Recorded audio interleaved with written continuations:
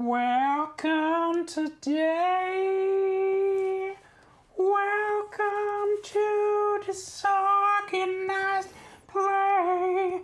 Welcome today. Welcome to DisOrganized Play. Are we live now? Yeah, we're live. I was just getting into the Radiohead vibe, and then you turn the camera on. Radiohead does not appear on camera, everyone. No, Negative. That's Daft Punk. That's right. Wear our helmets. Get us, Dom. I demand that we have matching helmets for the next episode of DisOrganized Play. Okay, get on that, chat. Chat. You know what the P.O. box is. Mm-hmm. Get it. Hey everyone, welcome. I'm Tom Lommel. I'm your co-host and dungeon master here at DisOrganized Play. Dom Zook is our executive producer, contributing producer, consulting producer, story editor, and personal assistant, and co-host here for DisOrganized Play. True. Every Tuesday, such as it is, we get together and talk about the game that we're going to play every Wednesday, which is Dungeons & Dragons 5th edition, Expedition of the Barrier Peaks. Every Thursday, we reconvene, generally in this space, and talk more about how did that go?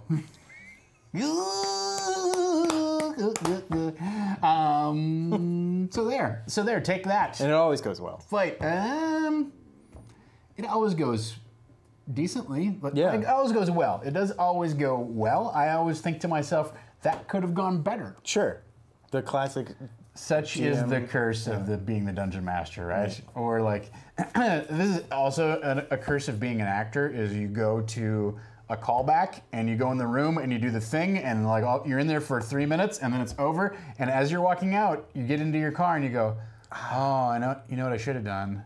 Yeah. You know, I could have tried. Mm-hmm. At that point, the job is just kind of out here in nebulous space. So, welcome to Dungeon Mastering. Welcome to Dungeon Mastering. It's just like acting, only your livelihood likely does not depend upon it. Hopefully not. Thank Hopefully God. Not. Thank God. All right, Sue and Hellstrom, welcome to being an all-powerful garbage person. Well, they're just checking their rank. They've been an all-powerful garbage person. Checking your rank. I mean, 1,344 points. A couple more dungeon delves, maybe you'll get lucky. Yeah. I didn't pull up my. I brought my laptop. I could have participated, but now it's going to be an hour before the dungeon delve comes back around again. We won't be talking 2 hours today. It's not going to happen. Welcome, everyone. Thank you so much for joining us. Thanks to Farquaad for sitting in and modding as usual. So today we have a couple of pretty basic topics. Maybe we'll have some room to kind of kick the tires around, although I think we are going to need to talk about like how our timeline is tightening up. So let's take a look at what we've got on the board. Picking plot radar. That's the only that's the noise for when you get rerolls. Beep, boop, boop, boop, beep, boop, boop. Are you getting a reroll?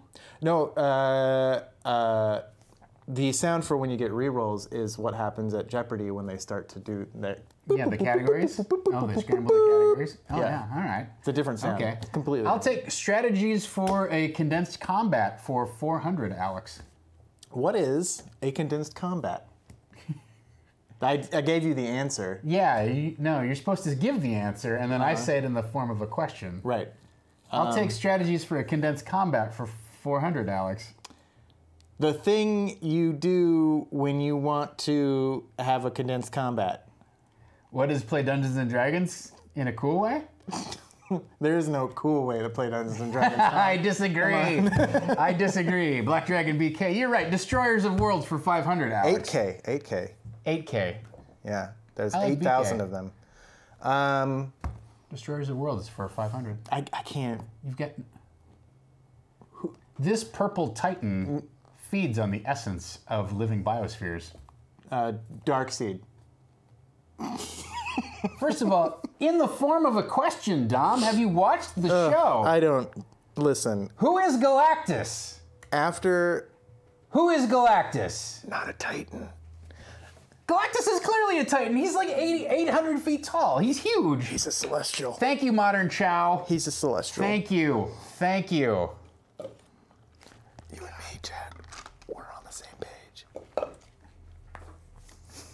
All right. I'm demoting you from co-host to junior co-host. If you're talking about a purple titan, I think you might be talking about Thanos. Galactus the mad titan. purple. Also not a titan. Okay, anyway. Vin Diesel and Joe Manganiello play Dungeons & Dragons. There's a cool way to play. Modern Chow, don't turn on me like this. Thank you, guys. Just because Thanos is from Titan doesn't mean he is a Titan. He is the mad titan. Titan. He is the mad titan. Small T. Small T Titan. Luigi, you're still my friend, right? As long as I've got these. Yeah. Which are quickly running Rapidly. out. I got a large one, too. This is like Garbage appeasing a velociraptor. Yeah. That's right. He's not happy until he takes your arm off. Yeah. Hey, everyone. Okay. So let's get into the meat and the mix. We've got a lot to pack into. We've got 4 sessions left, right? Including this week, right? So there's this Wednesday, and then there's 3 more to get everything. We're going to kind of try and put a bow on this whole adventure arc in the next 4 sessions. So that is that's a tall order, but I think we can get there. Let's take a look at our plot radar. Good news, everyone. I have already filled in the plot radar, so we can talk through it rather than sit here and like watch me scratch my head and think of things that you've already seen. So I don't know if you want to flip over to the larger view to make them happy. 4 sessions to hold up for a TPK. You know, if we have a TPK this week, we've got 3 weeks to kind of do whatever we want. It's true. Yeah. Vacation time. Vacation. All right, so if we look, I kind of went through and just revised plot radar based off of what happened last session. Last session was a big kind of info dump, and we did change several things, or resolve things in certain directions, right, last week. As a result of their encounter with the doppelgangers, the ghost children. I don't think the party is necessarily aware of just how much power the doppelgangers have, because at least in my envision of it, Estel Castillo, I see you. In my vision of it, the doppelgangers have actually hacked into the computer systems of the ship and have, like, that's one of the reasons that the bots can't see them, is they've made it like, oh, if it doesn't have some sort of DNA pattern, just ignore it. Yeah. Like they've hacked in a deliberate blind spot, and they've hacked into the systems monitoring things. That's how they know that the engine is on overload and whatnot, right? So they know, the doppelgangers know a lot of stuff, and they can kind of like manipulate parts of the ship. I don't think the party latched onto that idea at all. I don't think they asked any follow-up questions or really like demonstrated that they had any understanding that the doppelgangers had as much mastery or were as in tune with the ship as I think that they are. Sure. Right? And that's always an issue, is like, you as the DM, you have this conception of how a situation is, and you give some hints out about what's going on, but you don't want to be so obvious that you just sort of like lay all your cards on the table. So you give some hints about what's going on and try and let the party draw their own conclusions, and the party never latches on to it. Right. Neither latches onto the conclusions or doesn't put the pieces together in the right way. They go, oh wow, well, how do they know all this stuff? Mm-hmm. Maybe the answer was obvious, like somehow that, you know, because they were manipulating the, you know, and it might have been, as we talked about last week, that the party was trying to be a little too meta, where it's like, well, we don't know what that guy at that console is doing when he's playing the silent piano, so we're going to pretend that we don't know that they've hacked the ship. Right. We don't know what hacking is. Which is fair, like it's fair for them to play that way. Okay. That's just the way that is. Mm-hmm. But let's take a look. Let's kind of like go through our scope of work document and look at where things have landed here on the page, right? So I decided to sort of retire the curse, right? I feel like I just felt like in the moment, the doppelgangers have a way to dissolve or neutralize isolated pieces of the curse, right? Like, I think they probably, like, the silver curse is this gas that gets jetted throughout the ship. that eats flesh, and I think they just retreat to their portion of the ship that's airlocked, and they wait for the dust, literally the dust to settle, and then they go back out in the ship if they need to, right? But I think they must have a way of treating this stuff, and I kind of envision it as some sort of like flesh-eating nanite type of stuff. But they must have some, I just decided in the moment, like, okay, you know what, they can treat this. We've got so many balls in the air that we're already juggling, that to have the curse be a major plot element just seems like it's loading up the party a little too much. It kind of doesn't matter because they still have the issue of, well, we need to regenerate, you know, Tobias, and we need to regenerate Abigail's leg, right? Oh, are you being a powerful young man? Are you going to lay down again in the hopes that you get a French fry? Or are you just going to go to sleep?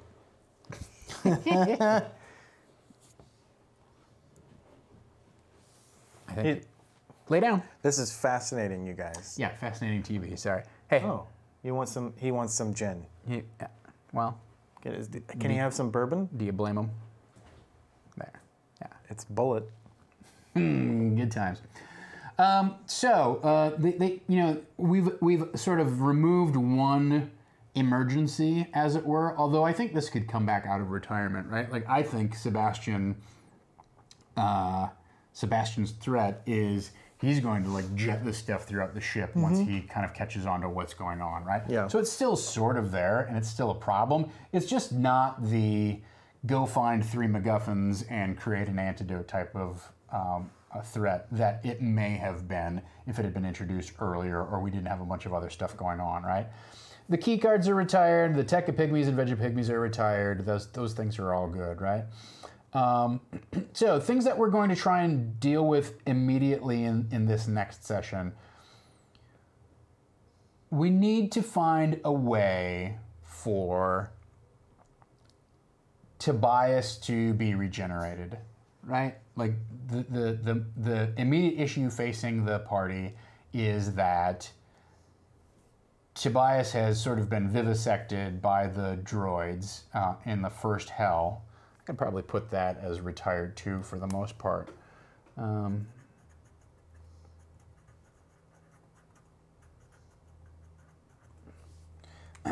So we need to find a way to like save his life. That's on the docket. I don't know that we will save his life in this next session, but they need to kind of go, okay, this is how we're going to try and do it, or whatever that means.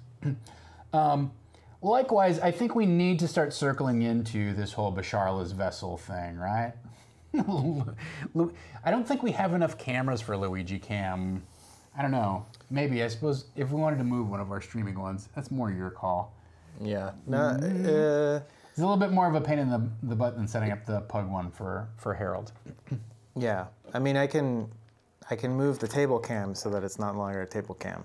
Oh, that one? Yeah. Dirty. All right.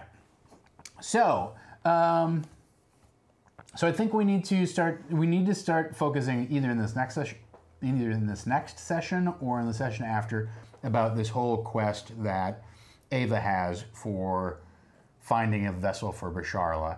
And the question is, clearly Basharla is an entity that is in the ship somewhere, right? Like she is the only god or goddess that's available to commune with right now, although the ship does seem to be steeped in divine energy. So that's sort of tied into the question of like, where is Basharla? Who is she? Like, who is she? What's her deal? What's her deal?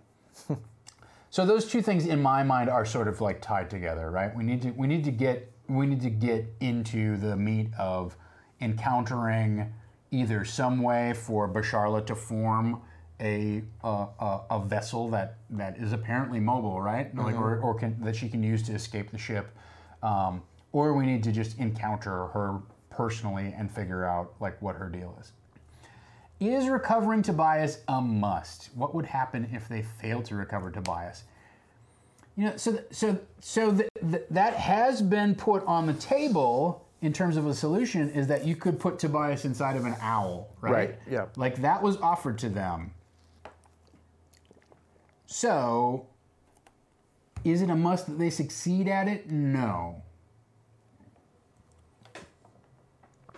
Do I feel like we need to offer them the opportunity to complete some sort of, quest or overcome some sort of thing or whatever, and have the capability of saving him as he is? I think yes, right? Otherwise, it feels like a cheap shot or a misdirection to say, why don't you go find the tech? There might be some technology down on Earth world that will regenerate Tobias, right? Why don't you go find that? And then it turns out it's not there, it doesn't work, it doesn't matter, where we're just going to have to put him inside this owl. Well, to me, that's a disappointing outcome, and it feels like you're jerking the players around. And also, it's not a great solution, because then how do we get him out, right? Is the implication then you could take this thing and then go to like a cleric and have his soul removed from it and have him be reincarnated or something? Like, I don't know. In my reading of the intersection between magic and technology, they're just separate enough that if you were to transfer him into this thing, I don't think they would know how to get him out, right? Like, I think they would have. I think if you put him into a technological magic jar, you have to use technology to reform his body to resurrect him. If they were to somehow, like, what if Grayson could somehow imprint on somebody and like become that guy, or one of the doppelganger clones could do that, right? Then he becomes that guy, and I think that would be an interesting way. Like, you could take him out of the ship and then maybe cast some sort of magic on that person, right, to maybe separate the entities out or something like that. But I think the thing is so to get at more to the heart of your question, is there an option for failure here? I've already taken the option for failure off the table by offering them the owls, right? So failure has been taken off the table, right? That's that thing. That's the deal there.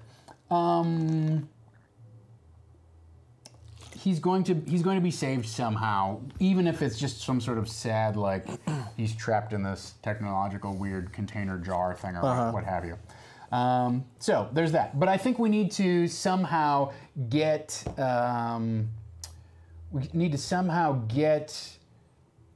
them to have some sort of plan, like, okay, we could use this to save Tobias, right? Especially because this quest has sort of come up like last minute.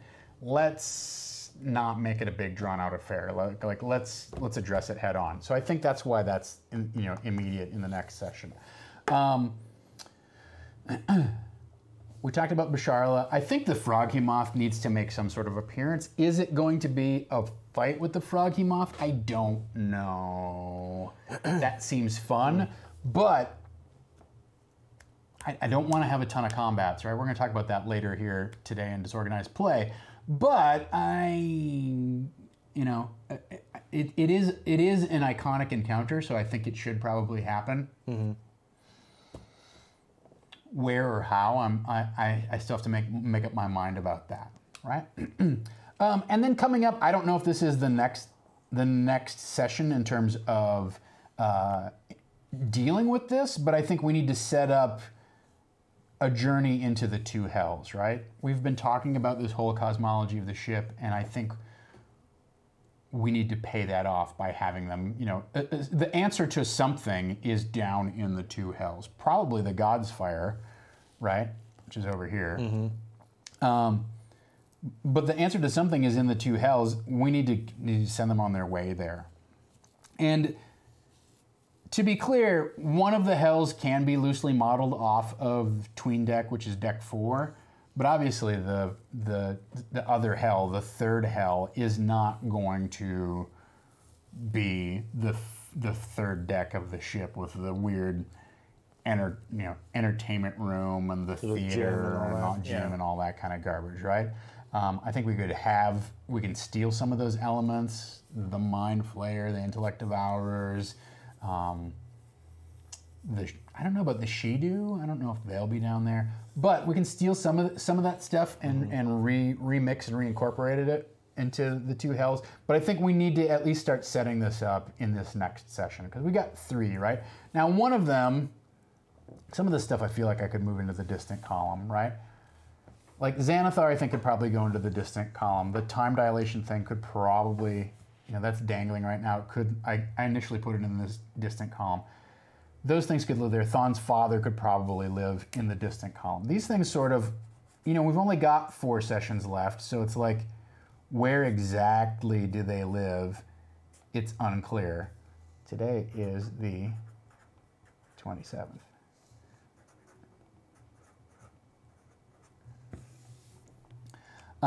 Ooh, you did an interesting thing here. Oh, whoops. That's the European version. Yeah.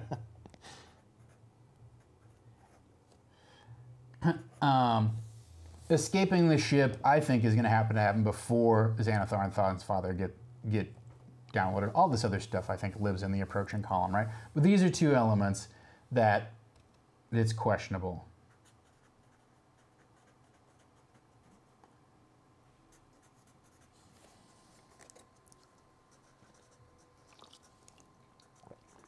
I think these are probably like the final session elements, right? Yeah. Those are session 4. So I think they could probably like fairly safely live out there. But then session 2 and 3, we're definitely going to have to deal with the God's Fire, Grayson's Vision, Sebastian's Threat, the info stream reconnection, reactor overload, escaping the ship.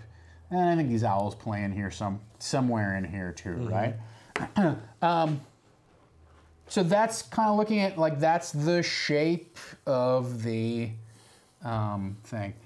Griffin of H says maybe the Froggy Moth can work more as a color element and initiate another combat with a different foe, or perhaps a chase sequence of some sort. I really like the idea that there's a chase sequence.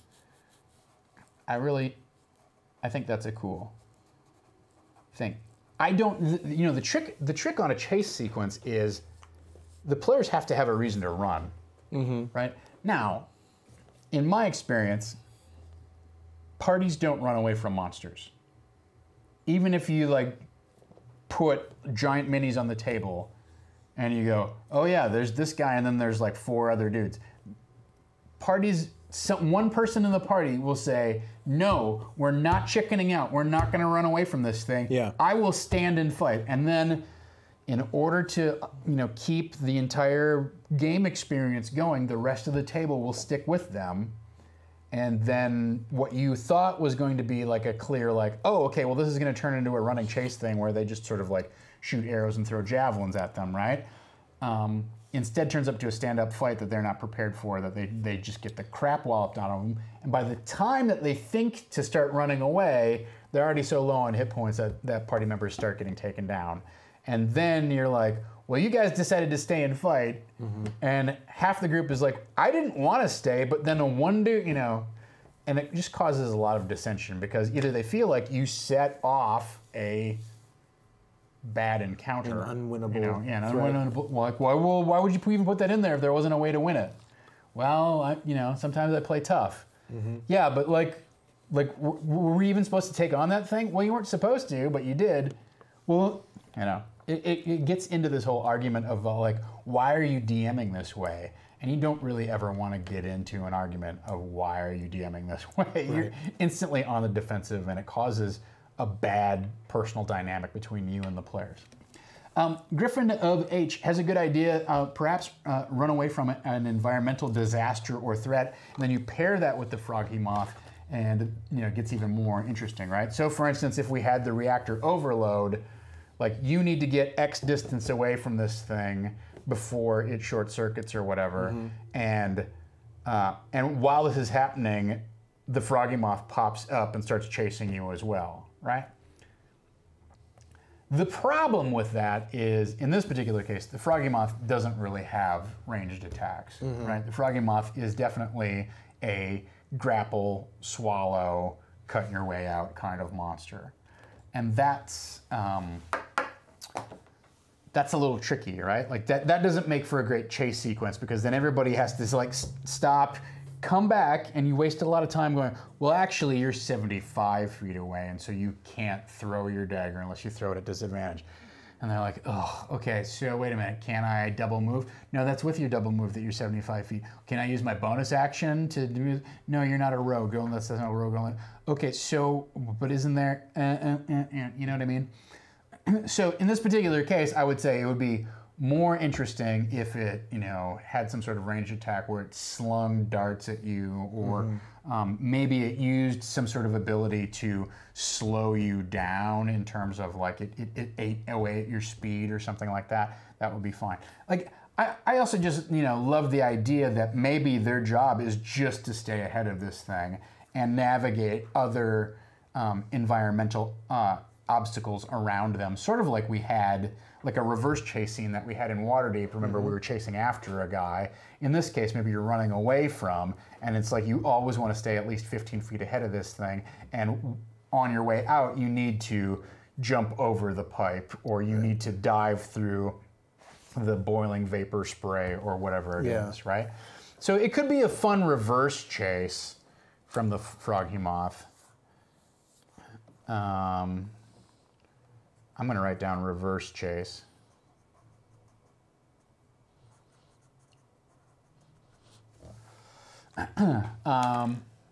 Yeah, so those are solid ideas. I think you have to look at what design elements are you going to put in play, and what sort of traps do the players tend to, like, style of play type of traps do the players fall into when they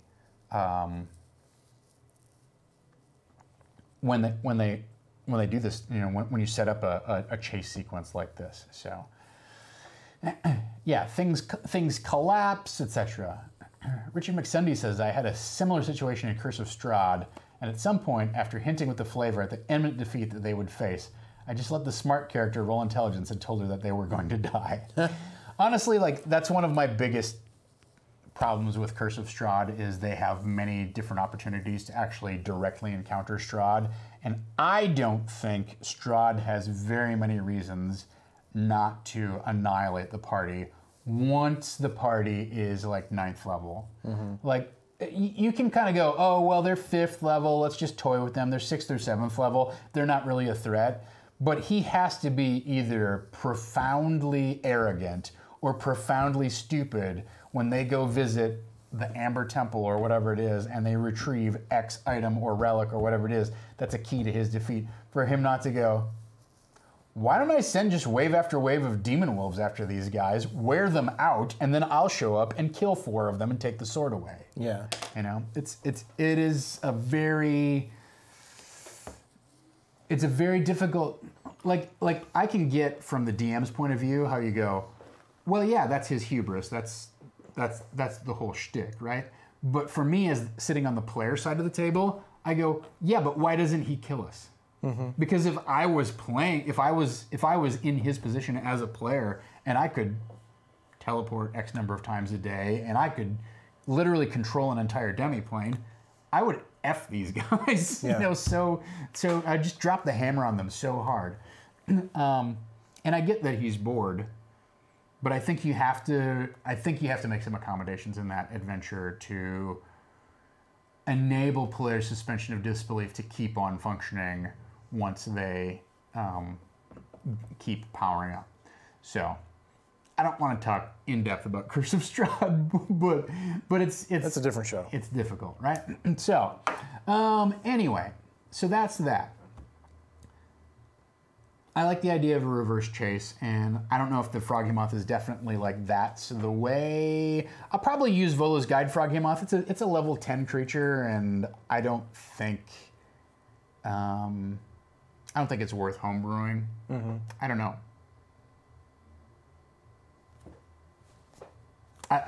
Take with what's given to you. Yeah, I think if anything, I may adjust it so maybe it does have a little bit of a ranged attack or something like that. But I don't know. It has that weird like belch spawn kind of thing. It seems pretty tough, and it's legitimately supposed to be tough. So that's fine.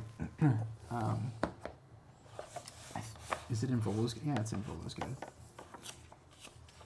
I think it's earlier.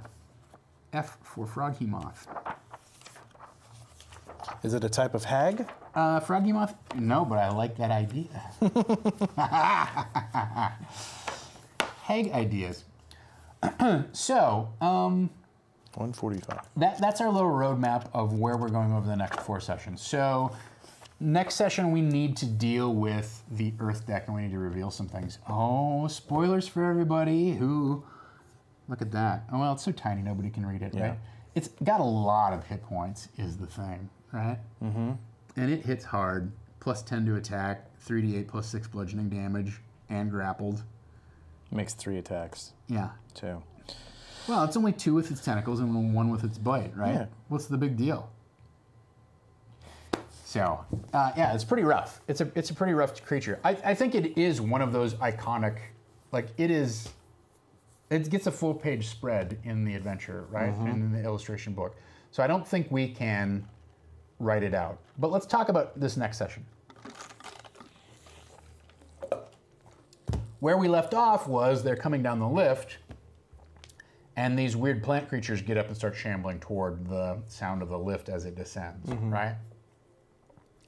Now, this whole topic brings us to strategies for a condensed combat, right? Because there are 2 opportunities for combat here. One is obviously the Froggy Moth, if we want.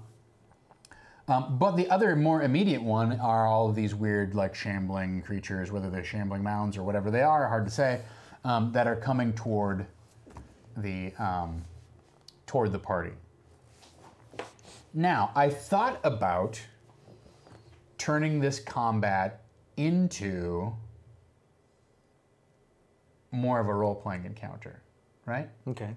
Like if you sit there and you ask yourself a couple of core questions of how can we make this combat interesting, and then what can we reveal with this combat? I don't know what the answer is for these weird shambling plant creatures, these shambling mounds that are coming toward the party, right? And if you don't know the answer, then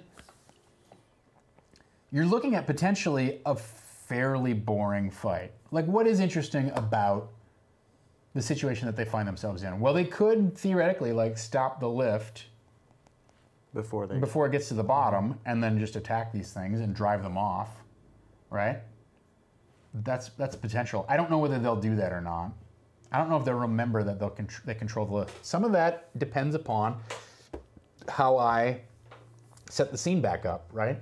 If I say, okay, so Avril pushed this thing and it started to move and everybody else jumped on, and as she presses her foot down on it, the platform continues to descend, right. Then the party might have the idea, oh, well, I can take my foot off or hit something else and it'll do something else, right? So some of it you can kind of put that thought, into the atmosphere of the table with the way that you recap things. So that's one way that this encounter could essentially be short-circuited, is that are they dumb enough to sit around and just take missile fire from above until everybody's dead? No, they're going to run away, right? So that would be one way to shorten this thing up. You could also just turn it into a role-playing encounter. If you don't have an interesting idea of how this combat plays out, and it really just turns into slugfest of slugfest, hit points versus hit points, why not either find a way to eliminate it or turn it into an RP encounter that can reveal more information about the things that you have on your sheet, right? The secrets that you're holding on to that enable you to move the plot forward, or enable the players to pick them up and move the plot forward, right? So keep that in mind. That's one way that I think I'm trying to do a better job of DMing, which is the fights are interesting, but you can kind of check out during a fight until it gets to the climactic resolution. Every once in a while it's punctuated by somebody rolling a natural 20, but I don't think that there's a lot of back and forth in a D&D combat, right? If you look at Dungeon World, for instance, whenever the players roll too low, something exciting happens and a complication is introduced, right? In D&D, when the players roll too low, nothing happens. Yeah. There's no complication that's introduced. So the tone of your fight really is just sort of this war of attrition of like grinding down hit points, and whoever gets to 0 first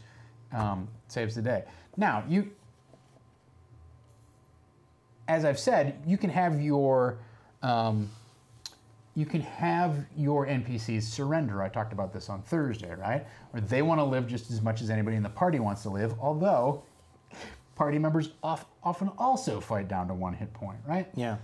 So it's one of the iconic attributes of D&D, but I think it's also one of the dramatic story problems of D&D is that everything's great until you're at 0 hit points. And at 1 hit point, everything's great. But when you get to 0 hit points, everything is wiped out, right? And so players tend to play this game of, I'm not getting debilitated. I just only have a few more hit points left. And don't worry, the cleric's going to heal me on their round anyhow. And then the cleric goes, I flame strike that guy. And you're looking at him like, well, wait a minute, you're supposed to heal me. Whack, you get smashed in the face, and now you're down and out, right? And the DM is like, you only had 3 hit points, why didn't you disengage? I thought I could take him. I thought I could take it. So having your NPCs decide to surrender is a proactive move that you as the DM can take that maybe is a little bit off the beaten path of the playstyle that your players are going to pursue. Your players don't have an incentive to surrender when they have 5 hit points. They have incentive to like try and kill this guy off because they don't know how many more hit points he has. Maybe I can crit. Yeah. You know, the hope for a crit springs eternal. So that's one thing. I think too, it's all right to. I think monsters in 5e, much less so than in 4e, but still to a certain extent, have a ton of hit points, right? If you want to make a fight fairly tough, you kind of like you don't have to boost the hit points of most creatures by much, right? For everything that's level appropriate. Now, this guy's CR10, is he level appropriate for the party? Still probably with bumps and everything like that. The party punches above its weight, and they have 2 artifacts in the party, and whatnot. Right. So 184 hit points sounds like a lot. I think in the right situation, they could probably crank him out in 3 rounds. They should be able to do 60 hit points a round for sure. Between the 4 of them, I would think. I would think. Yeah. Assuming, somebody doesn't get eaten, but that monster is built around somebody getting eaten. So you could shave some hit points down and then have them hit a little bit harder up front, right? Really, and I think the other flourish that you put on top of that is have the monster open up with some sort of power that requires a recharge, or maybe it only recharges on a 6 or something like that. So it's not going to be able to lay out, like, if it has this weird tadpole spawn breath that does, 6 die 8 worth of damage. Gross. Yeah, it's super gross, but it's also part of the monster, right? Yeah. Have that recharge on a 6, have it open up with that, do a pile of damage to somebody, and then its tactics start to turn more to, okay, well, I'm going to pick a guy off or whatever. Right. And that way you can kind of condense that whole combat into this big kind of upfront, hard-hitting moment that then rapidly begins to tail off. But everybody's ears are perked up, and especially if you're rolling for a recharge every round, that adds a lot of drama to that combat. Even if they just finish it off in 3 rounds, knowing that, oh, okay, well, let's see if his breath weapon recharges, and you roll the dice. The trap there is maybe the breath weapon recharges again, and you hit him again with another 6 die 8 worth of damage, right? That's the risk you're running. You can also always modify those rules. Okay, this is an extraordinary ability. It recharges on a 12 die 6 or whatever. The dice can still be fluky. That's part of playing the game. The dice are fluky. I also wouldn't necessarily like. You're also well within your rights to say it doesn't recharge, and it's just a once per day kind of thing, and he opens up with his big laser shot, and that's that. So, but I would recommend putting your heavy punches up front and giving the monster a shorter lifespan rather than doing kind of a slow burn or a rolling thunder kind of thing where a few things show up and then a few more things show up and the big bad shows up.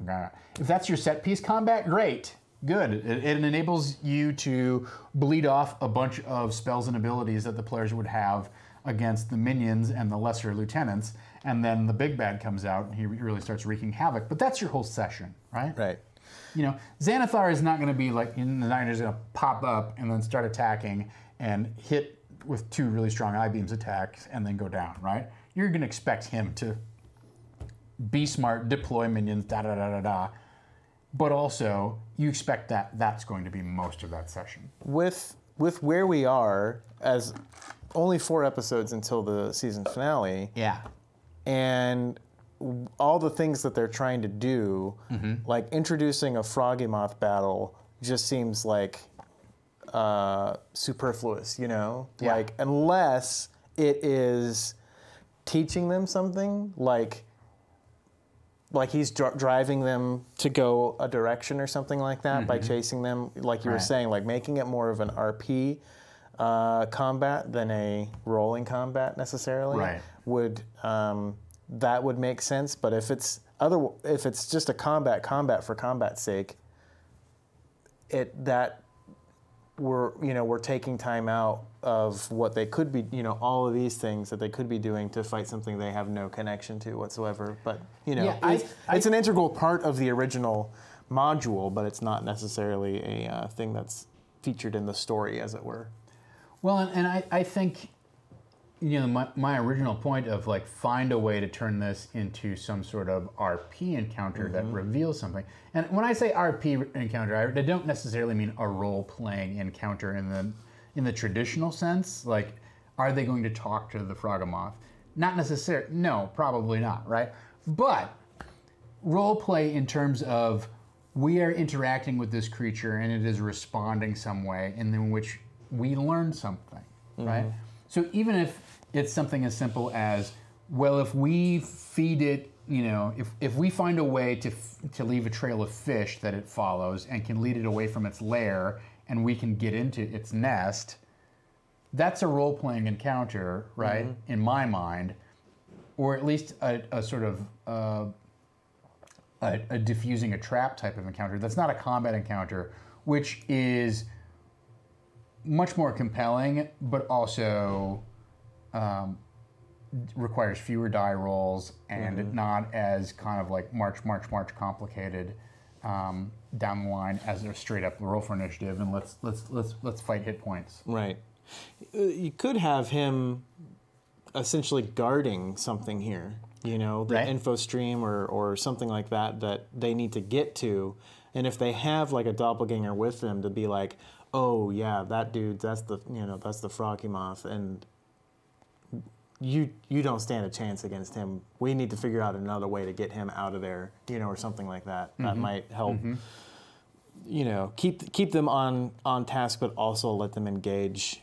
And if it turns into a combat, it turns into a combat. But at least at the end, they have accomplished a thing that they need to accomplish, rather than I think part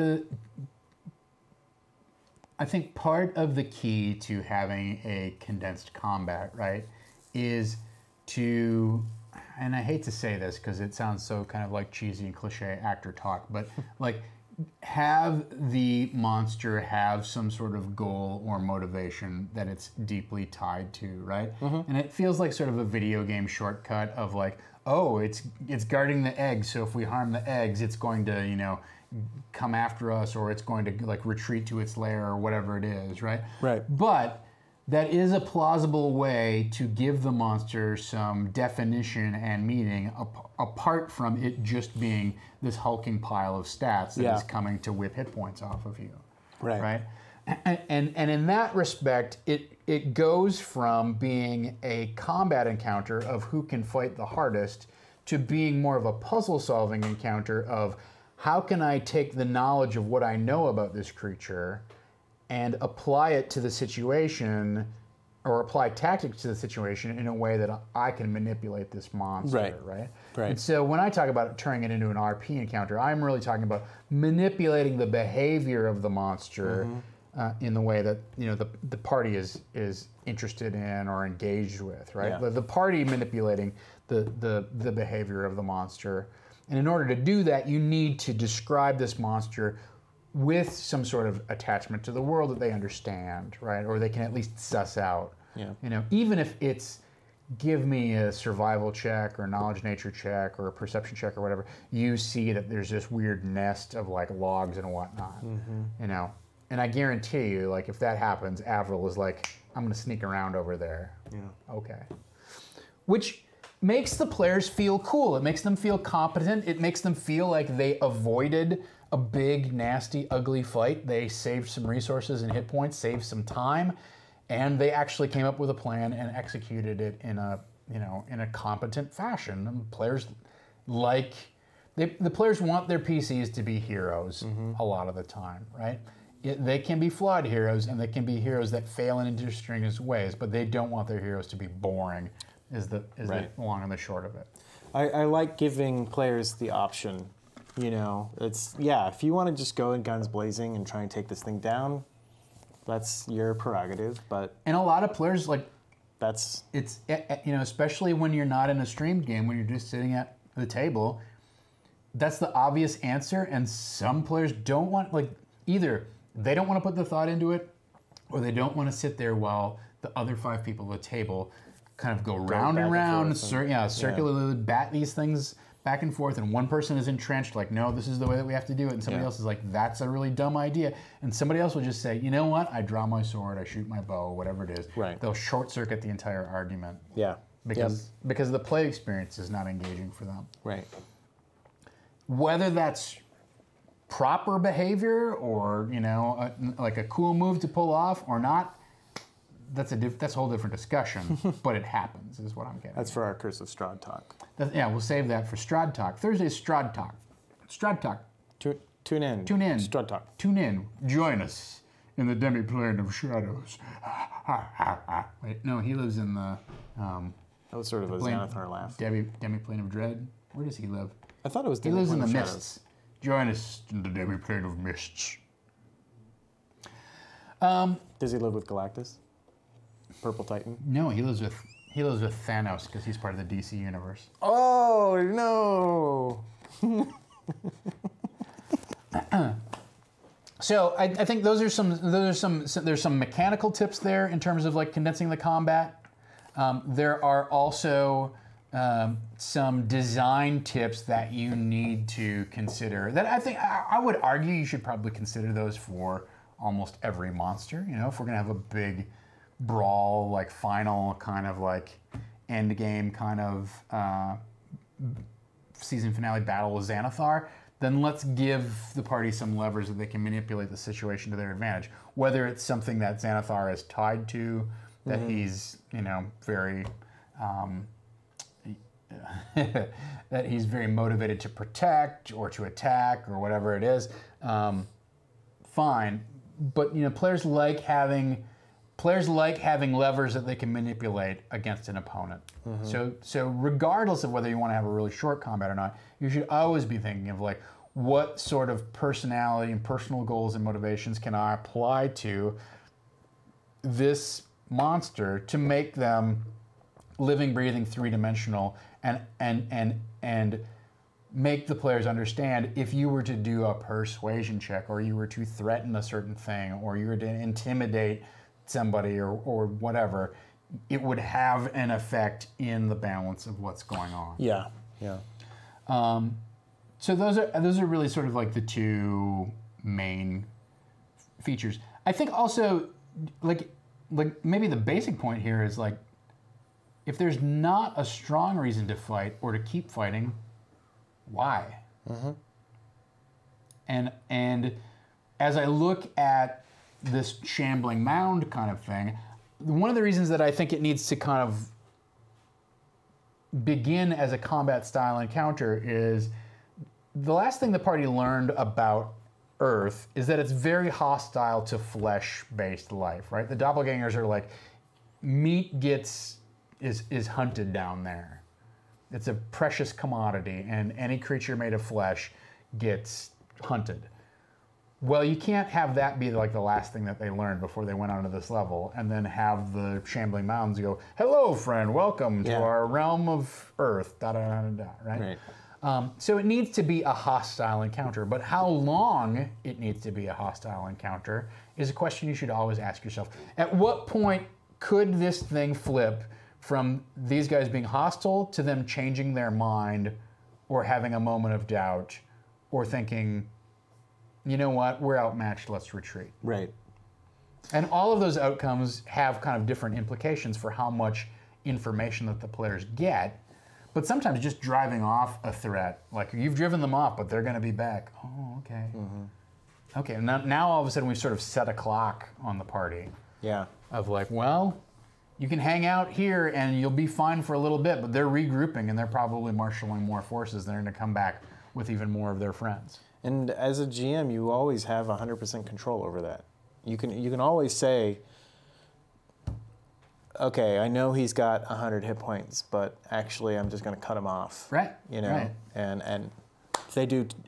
World of Warcraft does this all the time with raids and stuff like that, where once you hit 50% hit points, the boss changes tactics and runs away, and then a bunch of minions come in and attack. And then once you get them out, then the boss comes back, and once you get him down to 25%, then he changes tactics again, and it's an all-out thing. You know, so it's like you can always change and adjust how you're running your combat in order to fit what you want to do. If you're like, well, this combat's taking an hour and a half, and I really just want us to get on, okay, I'm just gonna say that these guys are going to run away at this point, and they might come back later if the party doesn't go after them. If the party goes after them, well, then okay, that's what they want to do, and we'll finish this to its logical conclusion. But you know, you have that ability to play with the structure of every encounter, really, and adjust it to where you need it to be. Yeah, and I think we talked about this a few episodes ago, mm-hmm. where we talked about like considering for each encounter what is the best possible outcome for the party, what's a mixed result, and what would constitute a failure, right? And to have a couple options for each of those, really, mm-hmm. right? Ideally, or at least some ideas like, okay, the best possible outcome here is they drive those things off and they never come back. Right. Arguably, still a best possible outcome is they drive them back, but they know that they might come back later and attack in greater numbers.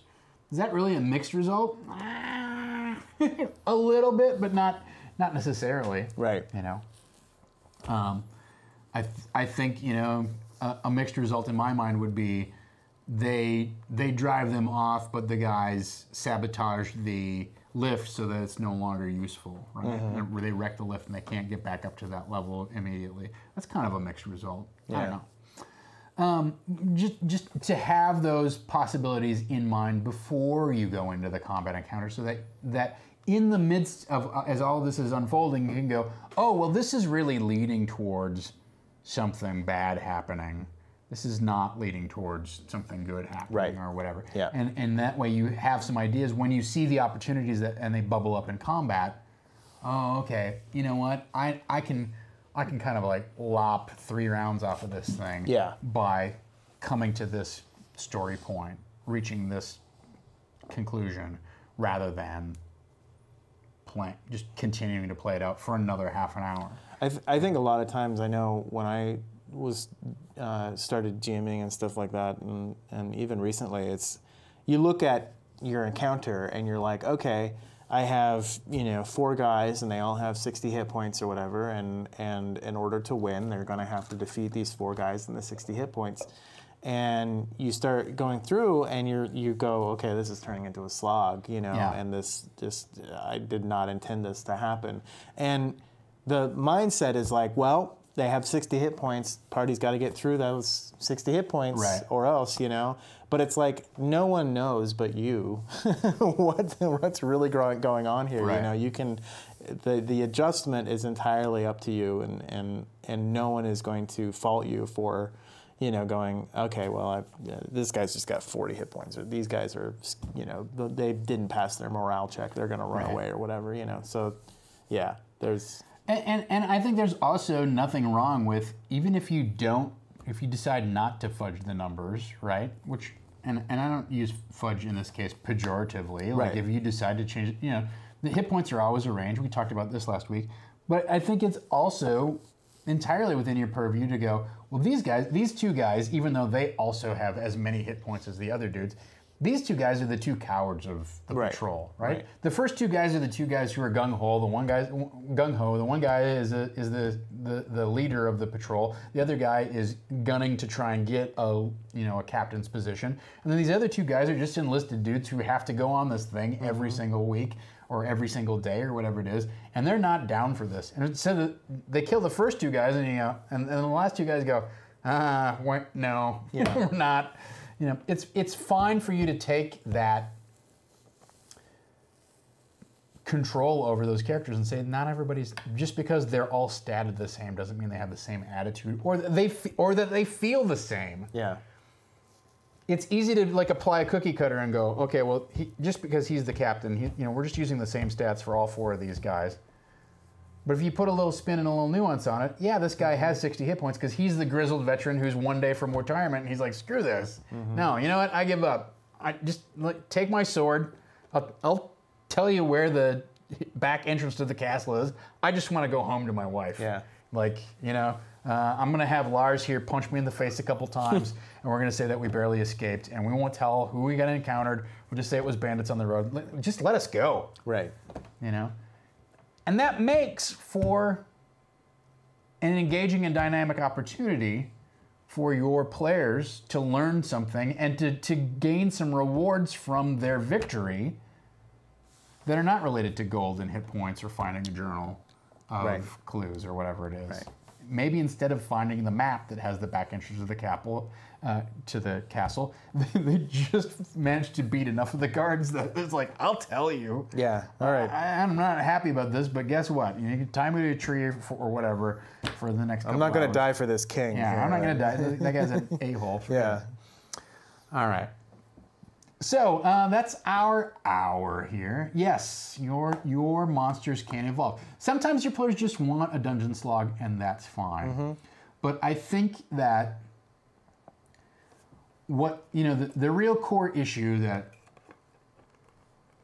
I've been wrestling with as we really get our D&D streaming game together is that some of the legacy mechanics of D&D don't make for interesting failures.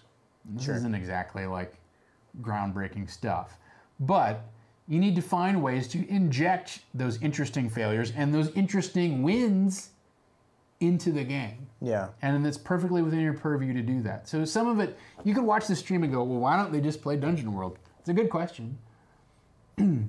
But, I have a long history with D&D. I like 5th edition.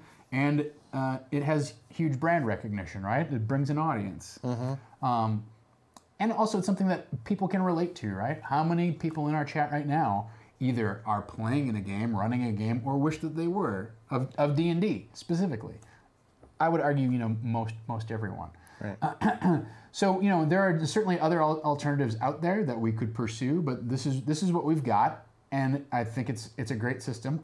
Let's find ways to make it work, rather than going, I just have to play something else. Right. And I think the point of finding interesting ways for the party to succeed is just as important as the mantra of find an interesting way for them to fail. So, yeah, crit fail decks and crit success decks can add a little bit of bonus swinginess and excitement and extra. I mean, I think in general, whenever you roll a natural 1, whenever you roll a natural 20, that is an opportunity for, you are given license within the game to break the rules of whatever's happening and to really intrude narratively on the game mechanics of what are playing out and say, actually what happens is your sword flies out of your hand and lands right in front of the guard with the giant warhammer.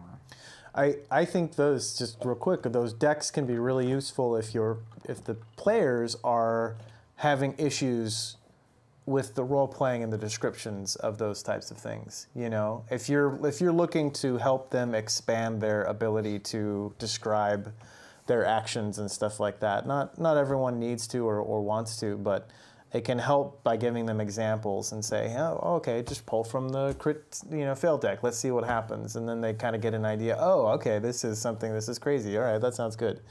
It gives them an idea. But if you've got people that are already able to describe and you're giving them free reign, as Tom says, to kind of do what they want to do with those things, then that's fine too.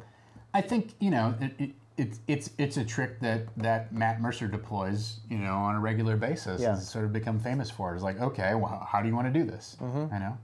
And I think you can apply that question without using that framing to a variety of different situations, right?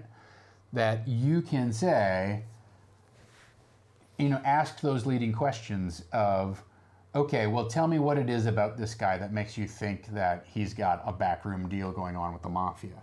Right. Okay. Well, that gives the players like some room, some license in the fiction to kind of go, oh, well, I happen to notice that he's got a tattoo on his neck of like, of a king's crown, that's, a gold piece that has a particular stamp on it. And I know that anybody who has that stamp has done prison time. And I know that, the Neverwinter prison is notoriously infiltrated by the mafia.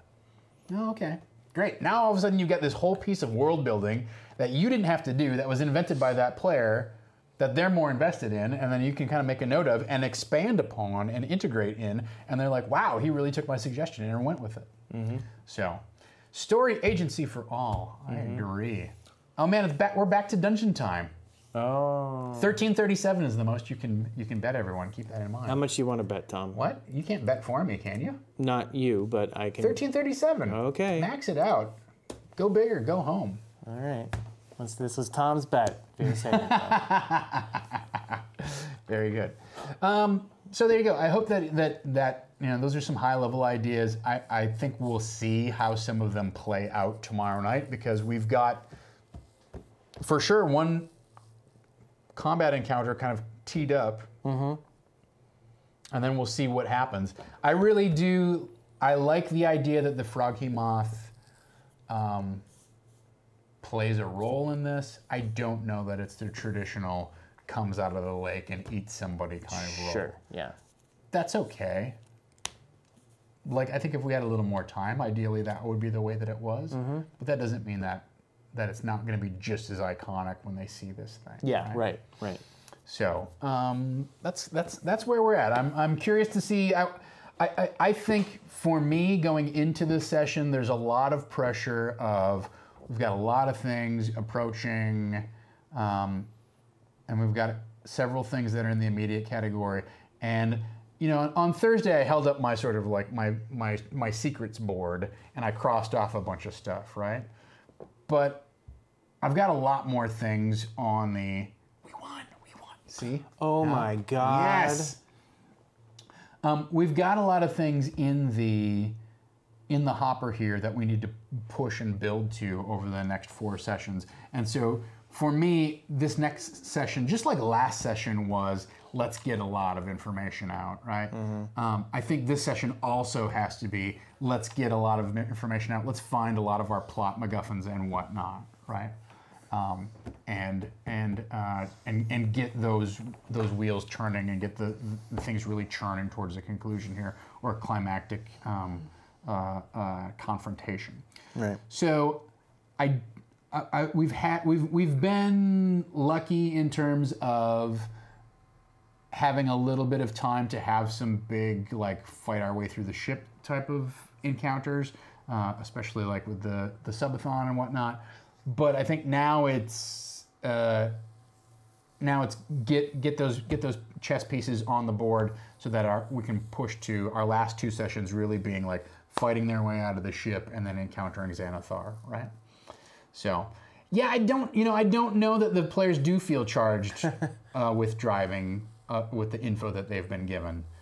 I think unfortunately right now we're at a position where they go someplace, they find something out, something happens, and then they're told, well, in order to fix that thing that happened, you need to go to this place. Yeah, they're sort of pinballing. Yeah, they're just sort of bouncing from, where do we find the God's Fire? We went into this place. No, we heard this scream of Avril's parents. We go to this. We go and rescue Avril's parents. Oh, it turns out that they're under a curse and they're being, they've had limbs cut off. Now we need to go to this place. Can we heal them? No, we can't. Now we need to go to this place. Mm-hmm. It's they're sort of frog hopping from little plot lily pad to plot lily pad, and there's only one direction for them to hop to. So I think it feels a little linear and a little railroady, and I'd like to either give them some options or at least give them some capabilities that give them an advantage. Now, we could maybe give them some more technology or something like that, or dump even more information, just kind of like put it all out on the table and go, here's what's going on. Now that you've finally gotten to this point, you've unlocked the complete blueprints of the ship and who's where and what's what do you want to do? We could have one of those kind of sessions. I think the other thing too is in retrospect, it's very easy as a DM to go, well, I don't want to include this thing because it seems a little too on the nose, right? Like, I think at some point in one of the rooms, they're supposed to find some weed killer type of stuff in one of the labs or something like that. Either they didn't get there or I omitted it because I felt like, well, it's a little bit of, it's a little too on the nose for them to find this. And I think if you give them those things far enough in advance, they tend to kind of forget about them, or it doesn't have any possible. What you have to do is you have to create a possibility for it to be an ace in the hole for them, right? Right. So in other words, like, if they had been given some sort of, like, if they had been given that EMP bomb way back in session 4 or something like that, they would be sitting on that going, when's the right time to use it? And they might have gone, this is our savior, blam, let's set it off. Yeah. Instead, they got it in the same session, they set it off in the same session, which was still fun and climactic, but I think there was an opportunity to set up some things that might have paid off further down the road that I ignored or chose not to include for whatever reason. And now in hindsight, I'm like, God, wouldn't it be great if they had some sort of like weed killer bomb that they could use against these plant guys? That would be fun. Mm-hmm. But they don't, and I can't just, put one on the platform with them. Right, yeah. So that's one of those things where it's like, I don't know what you do about this. It's a natural GM inclination to go, it's a little too on the nose. The flip side of it too is oftentimes players forget about that stuff. And so if you're relying on them to draw their ace in the hole, and then they don't do it, and you're like, well, you guys I wouldn't have killed that guy, but you were supposed to use your big bomb. And they're like, oh yeah. And then they feel stupid and right. Estelle Castillo says, have you considered plotting out less for the next chapter, letting them decide what they want to do from scratch? I've considered that. The problem, I tried to let them do that last session, right? And the problem was, and honestly, like, I was like prepared to answer basically any question that they posed, except of course for the one that they posed, which is, where's the regenerator thing? Right, yeah. And that was the only question that they had, and they didn't have any other questions about the rest of the ship.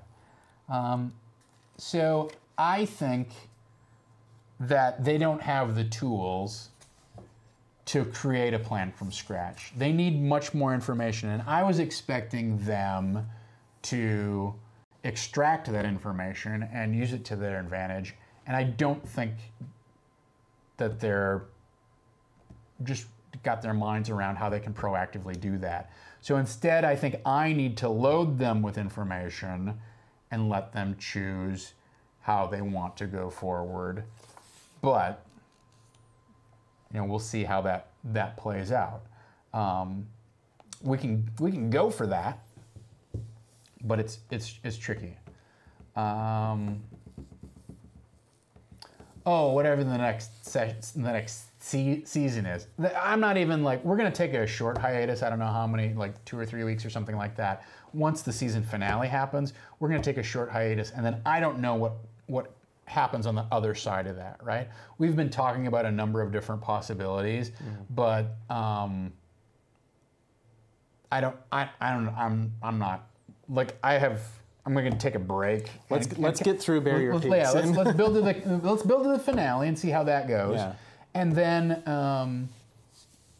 And then we have some time to like not only for me to reflect on like, okay, here's how this season went, but also to reflect with the players like, okay, how would you what style of game do you want to pursue? What seems like fun? You know, there's a galaxy of ways that we could shake things up and change it, right? Yeah. And also like I don't think it's unreasonable to consider that even though they're only level 6 or whatever, they've been playing these characters for the better part of a year or so, right? So we could say this was the campaign for this set of characters and wrap that and put a bow on it. I don't know that that's what we'll do, but it's something to consider, right? Is even though you consider a campaign to be like, oh, we played all the way to 12th level or 14th level or whatever, if you feel like your characters have reached a heroic level of competence, that can be an opportunity to go, hey, you know what? I don't know how we top this. Yeah. So.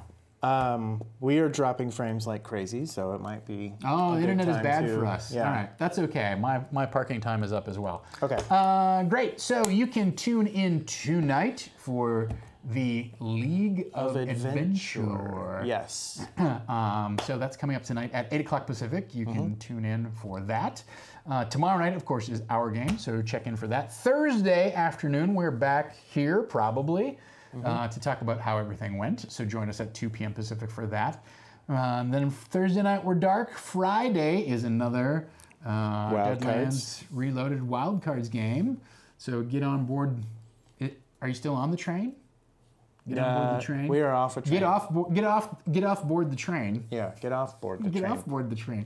Deboard the train. Detrain the board. Yes. And then Sunday, of course, is Tempting Fate, yes? No. No, we are please. doing a roll for shoes. Roll for shoes! Actually. Yeah. Yes. So, there you go. That's our calendar for the week.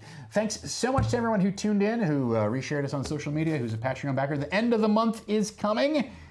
It's a great time to sub up for our Patreon. I'll have some more handouts for you and whatnot in our in our Patreon-only backers folder. So indulge in the Patreon if you are not indulged in the Patreon. Thanks so much to Farquaad and all of our mods who do such a great job of keeping the channel safe, friendly, clean, and accessible. I'm Tom Lummel. This is Dom Zook. Until next time, let's dungeon! I mean... So... That was like a Thanos level of clicking. That was not a Galactus level of clicking. Well, that's because Galactus is a Celestial and not a Titan. He's way taller. He's way bigger than Thanos.